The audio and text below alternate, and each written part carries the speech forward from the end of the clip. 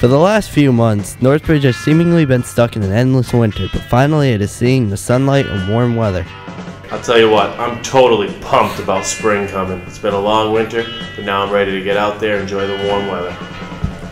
I'm excited for it, and I'm happy it's here again. I was getting bummed about that snow, and I'm just excited for the beaches and picking up some sweet honeys.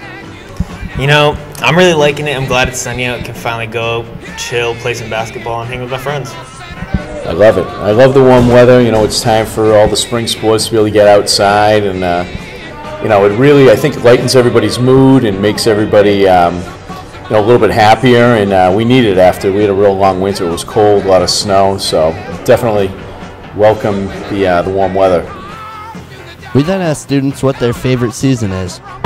I prefer the summer because the sweet honeys, and then surfing, I like it. Preferably the spring because there's more to do, but I like the winter because I can get to go to Washington and snowboard.